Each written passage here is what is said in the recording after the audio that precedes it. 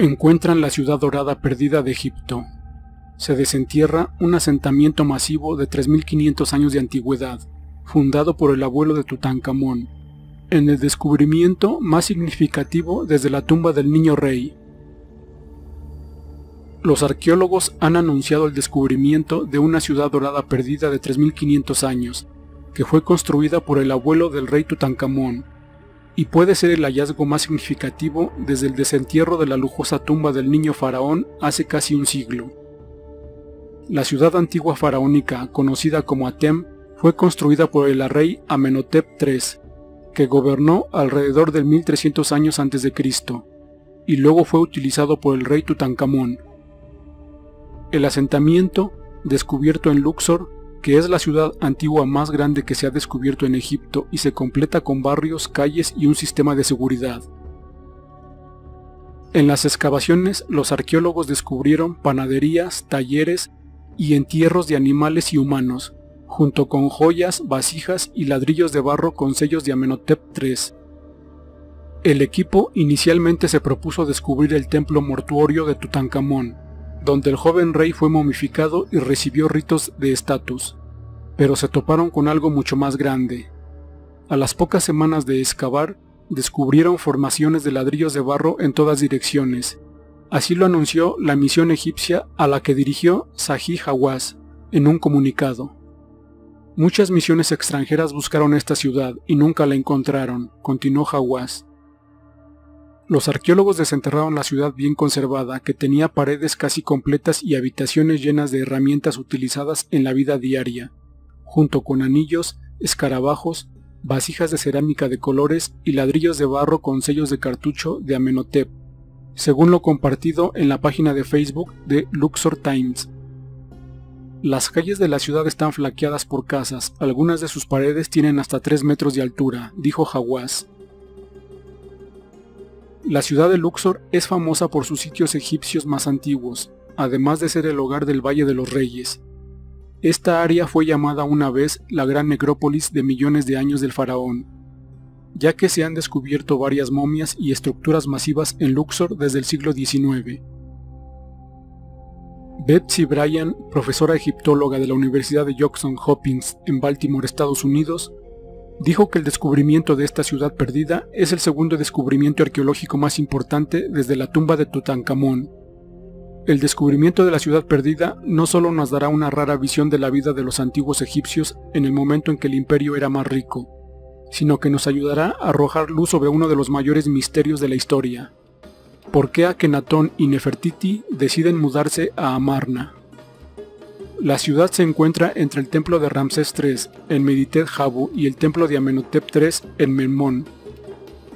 Las excavaciones comenzaron en septiembre de 2020 y en pocas semanas los arqueólogos descubrieron formaciones hechas de ladrillo de barro. Después de más excavaciones, los arqueólogos desenterraron el sitio de la ciudad grande y bien conservada, con muros casi completos y habitaciones llenas de herramientas que alguna vez usaron los habitantes de esa ciudad. El primer objetivo de la misión fue fechar el asentamiento, lo que se hizo utilizando inscripciones jeroglíficas encontradas en tapas de arcilla de vasijas de vino.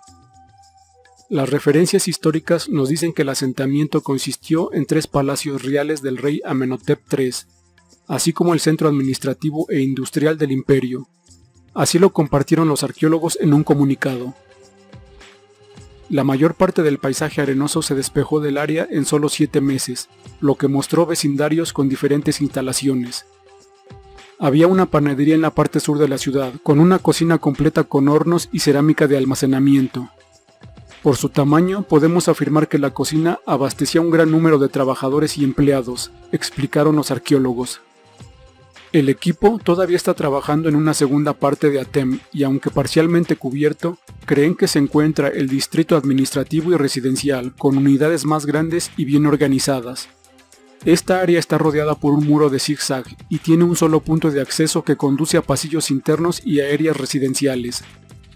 La entrada única nos hace pensar que era una especie de seguridad, con la capacidad de controlar la entrada y las salidas a áreas cerradas. Así lo compartieron los investigadores.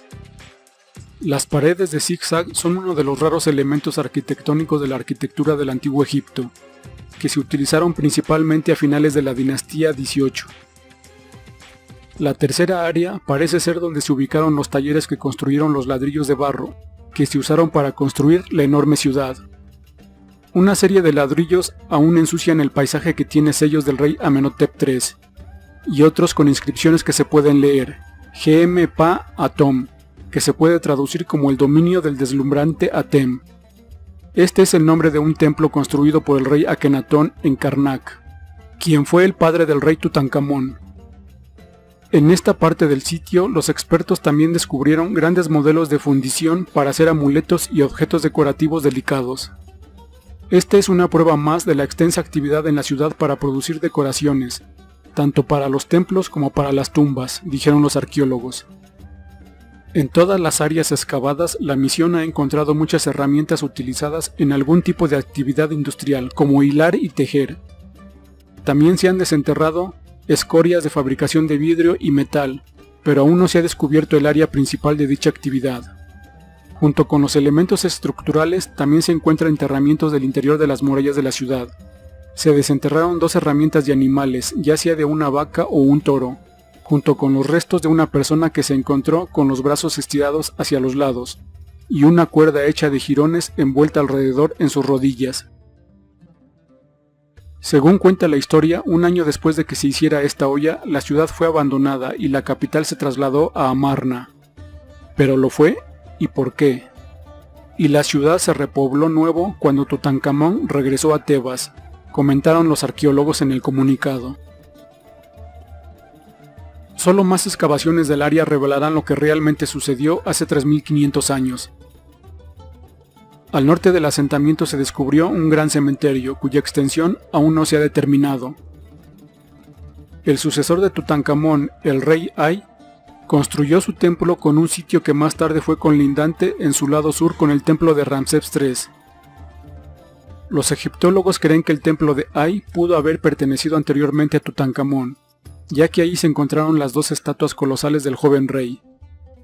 La parte del norte del templo todavía está bajo la arena.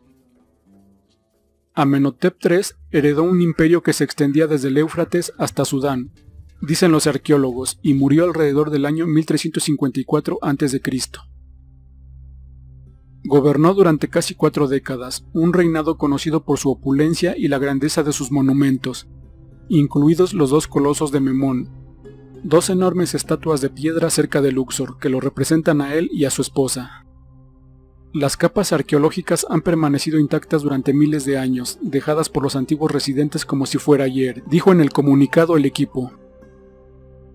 Brian dijo que la ciudad nos dará un vistazo poco común a la vida de los antiguos egipcios, en el momento en que el imperio era más rico.